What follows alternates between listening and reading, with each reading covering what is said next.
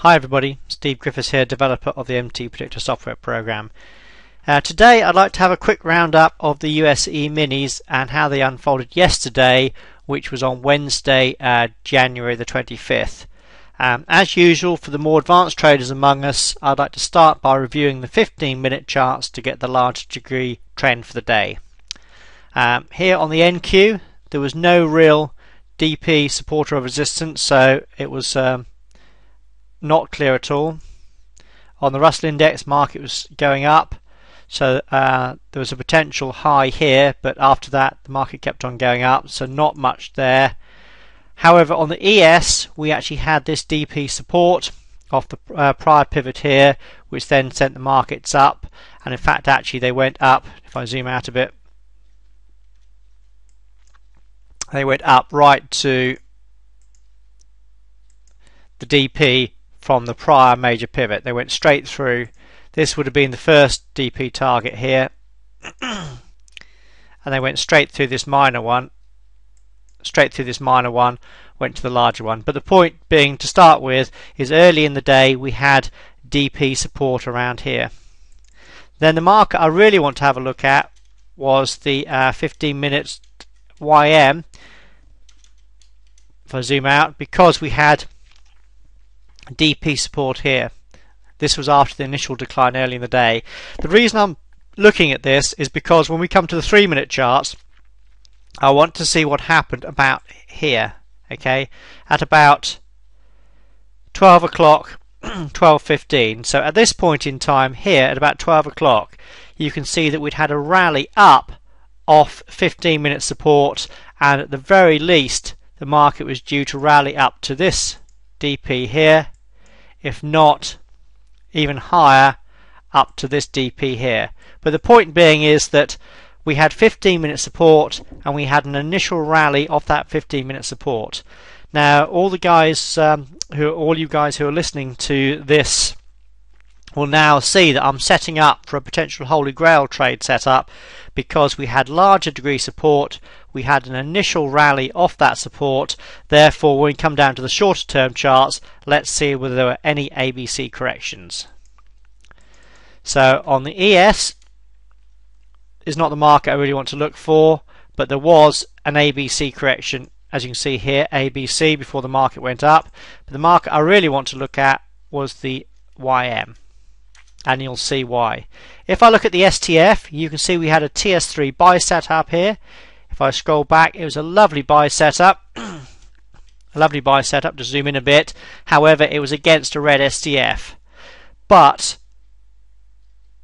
because of the 15-minute support, and that's what came in here, the advanced traders among you could say actually it was, oops, sorry, that did the wrong one. You can say it was actually a initial rally up, then an ABC correction down.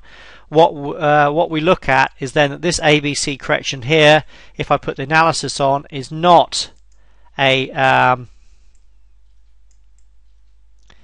is not going to the first target. It's because we assume this is a wave 2, because we're assuming the first rally up here is a wave 1, it's a wave 2 here, therefore we're looking for at least the typical wave 3, which is our third target here. So if I put the analysis on, so here you can see I've put the risk reward on the chart here, but using the typical wave 3 WPT. And remember, you can do this before the chart even gets there, or the market gets there, so you can actually do this at the initial trade entry. There's the initial trade entry, and you can see there's our targets in advance. So you can just adjust this by taking it up to the typical wave 3 WPT.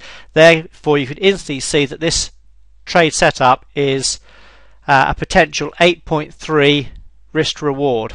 Now what that means is the potential profit at just over $3,300 is just over 8 times the initial risk. Do you remember we use position sizing here to adjust the number of lots, contracts or shares to keep our initial risk small? Then it also keeps our profits directly in line with our risks and losses. But as you can see, going to the typical wave 3 WPT represents a very good trade. Market moves forward, market comes up and actually hits this first target. However, if we now go down, we can look at the STF. Now the STF here is what we call strong because it's gone beyond the strength barrier.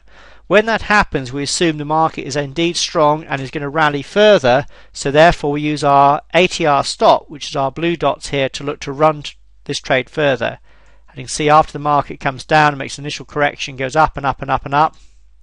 Here's the ATR stop, blue, blue, blue, blue, holding you in, holding you in, holding you in, and then would have actually stopped you out about here. So if I put the risk reward on now, you'd have been stopped out about there for, well, an absolutely massive 12.7R profit. So yes, this trade here would have turned an initial risk of approximately $400 into a profit of approximately $5,000. So a very, very good trade. And this again shows how good the Holy Grail trade setups are, because we're looking to come off a wave 2, we're then looking to trade a wave 3, and Elliott wave terms, the wave 3 is the strongest and longest wave in any completed Elliott wave sequence. So that's why these trades represent the largest potential profit for the smallest initial risk. So again, I want to just go over this just to show you why this is a Holy Grail trade setup, and there are other videos showing this as well. But the initial thing we look for is larger degree support. So here you can see on the 15-minute ES there was support after the initial decline of the day, but in particular on the YM, because that's the market we were looking to trade, here we have 15-minute support. Remember, this was on the chart before the market even opened, so before the market opened you had this support zone on the chart, so when it came down into here you were aware that the 15-minute chart was giving you support. We then had the initial rally up, which was here, initial correction down. This point in time here was our TS3 set up on the 3-minute chart. So I'll go to the YM chart, which is this one. So we look at major support, initial rally off that major support being a wave 1. We then look for the initial correction to unfold as an ABC. We assume that's a wave 2. We then look for at least a strong wave 3 into at least the typical wave 3 WPT, which was here. We then use the STF. STF was strong. We then use the ATR to run it up, and even though the market did go a little bit higher later on in the day, we came out here for a very, very nice 12.7R profit. So actually yesterday turned out to be a very, very good day indeed on the US E-minis, particularly with this TS3 buy setup on the YM that actually unfolded as our Holy Grail trade setup.